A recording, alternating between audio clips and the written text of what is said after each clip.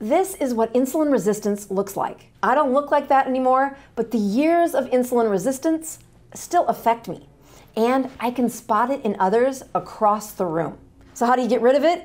For that, we're gonna have to take a deeper look into those cells. At first glance, this might look like a piece of ham and a bone, but really, it's a drawing of muscle cells. And as you look at the sequence of smaller and smaller cells, you will find that at the end are these very tube-like looking cells. If I would have started here, you would have thought I was talking about a hot dog, and I didn't want that confusion. This is a muscle cell. And when we look deep inside a muscle cell, it has a very common lining found in almost every cell in our body. It is called a biphospholipid layer. That's where these yellow balls on the outside with some sticks on the inside meet up, and they hold this cell together along with lots of communication devices that keep the outside of the cell and the inside of the cell separate. Here in this muscle cell, I've put 4 mitochondria in blue, and you've got 2 nuclei, or the command center of the cell. When teaching about muscle cells and their insulin resistance, we've got Mr. Insulin right up there in the left and an insulin receptor. That insulin receptor will be sitting in the lining of this cell along with any cell in our body that is under the ruler or the dictatorship of insulin. Here's the other players. We've got glucose and we've got something called a GLUT4 receptor.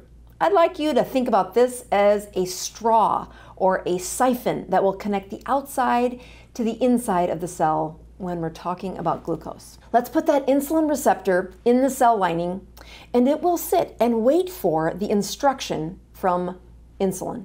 Let's start with a patient who does not make insulin. This would be a type 1 diabetic, where their pancreas no longer makes insulin, and they would need to come to me for a prescription. Before adding insulin back to their system, their body would not allow glucose to enter the cell. That glucose would stay in circulation and outside the muscle cell because the signal to pull glucose inside the cell is from insulin. And in this case, there is none. Now let's move to a healthy person who makes insulin. We have some glucose in circulation, and we have a muscle cell who's kind of hungry. Insulin comes along and said, let's put that glucose inside the cell. Here, both of those insulin receptors are filled with insulin, sending a signal that these straws or these receptors move to the cell lining and allow the glucose to siphon into the cell. With both of these straws hanging out in that cell lining, the glucose will be siphoned from the outside of the cell to the inside of the cell. Halfway through the process, you will see one of those insulins dissociate. But because this patient is so insulin sensitive, in other words, because they're so healthy, that one signal of insulin still keeps the other receptor waiting until its job is done. This is a very healthy patient. Now let's move to someone not so healthy.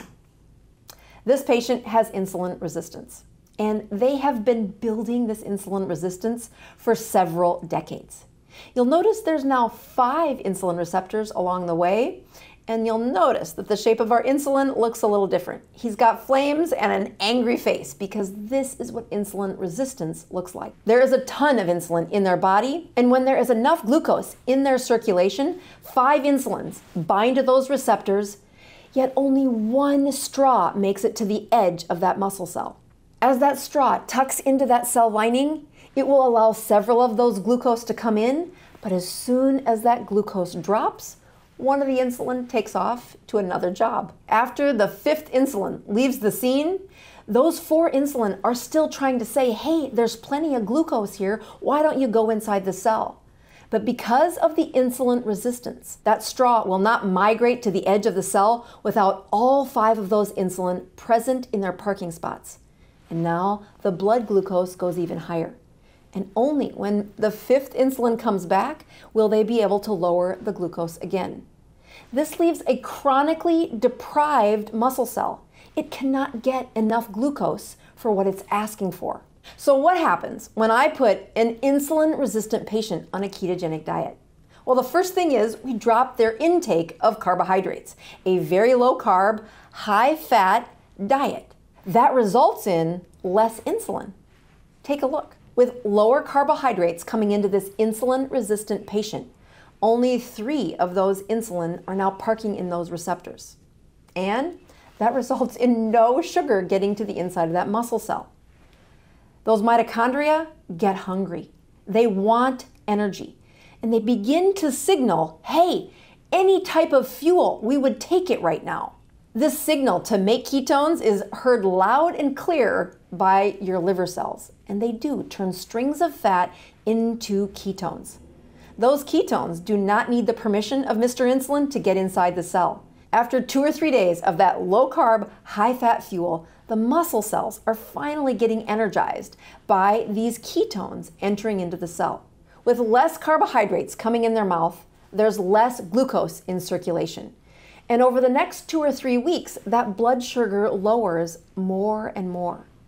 Finally, some of those insulin receptors disappear. And within a few weeks, now 3 insulins will deliver the message to that straw that will pull glucose back into that muscle cell. So the first step of reversing insulin resistance is to deliver ketones inside that muscle cell. Okay, this can be a little confusing, so let me give you 2 examples of patients trying to reverse insulin resistance. One who's doing a good job and one who cannot seem to break the plateau.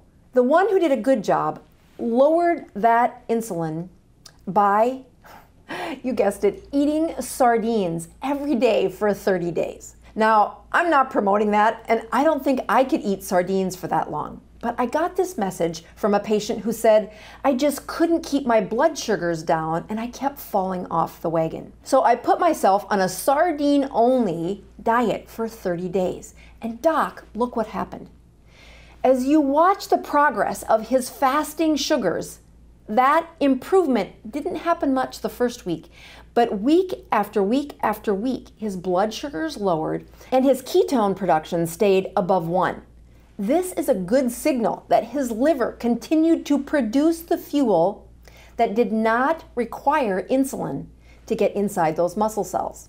In the meantime, he was using a sauna and going for a walk for the first time in years. Now let's look at a different approach. This patient decreases her carbohydrates to 20 or less and cuts her eating window down to 4 hours a day. She's able to hold that eating window for 5 or 6 days. A couple of times she even made it over a week. And then she falls off the wagon. She has cravings and really can't say no and eats far too much for her insulin resistance. This primes the pump and her pancreatic cells absolutely remember how to make that much insulin. She's living in a cycle where she's able to cut her eating window and be disciplined for a few days, but is not able to stay the course. When you compare this to the first example, that patient was able to steadily stay under 20 total carbohydrates or less. In fact, it was probably under 10. And the amount of insulin produced with that sardine-only diet kept his glucose low and his ketones in high production. In contrast, this insulin-dependent woman was only able to keep her menu strictly in a 4-hour window for a short period of time before she would fail and then have to start over. Well, insulin isn't that forgiving. Patients write in and say, Dr. Boz, why do you fast every week? The answer is, I've been insulin resistant, and the only way that I could keep the volume of food and the insulin production low enough in my own life was to have at least a 48-hour fast every week. And then the other days of the week, my eating window was something I could live with. Don't want to eat sardines for a whole month? Check out that video where I give you the 7 best foods for insulin resistance.